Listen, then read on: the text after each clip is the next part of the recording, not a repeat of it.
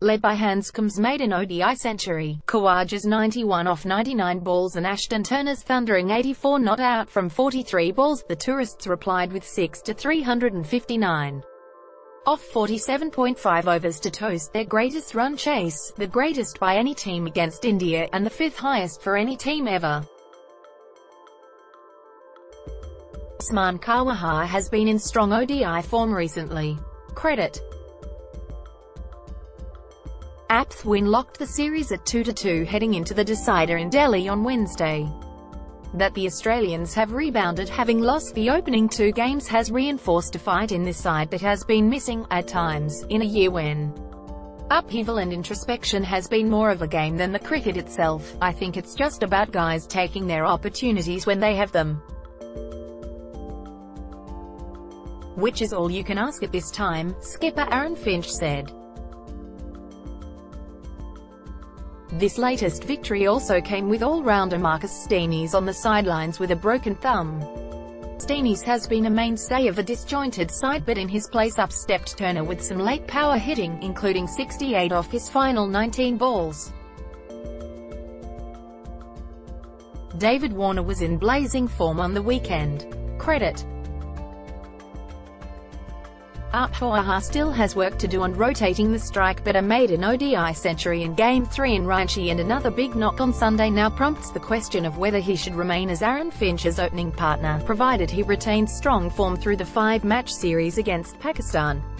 Former Australian captain Mark Taylor, speaking on Channel 9 Sports Sunday, left Khawaja out of his World Cup 11, his overall record, 1 ton in 25 ODIs at an average of 39.36, strike rate 82.47, is respectable but could be better for a man of his talents. Loading's belief is that now he is fitter, has dropped weight and knows how to reach 3 figures, then more big scores will come. We will see.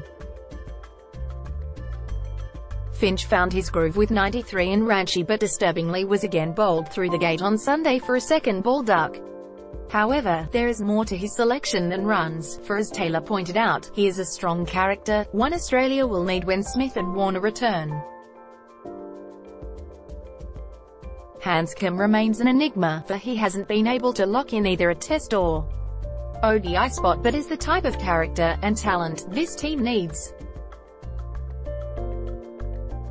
Like Khawaja, he has a respectable ODI record, averaging 34.57 at a great clip of 98.57 runs per 100 balls.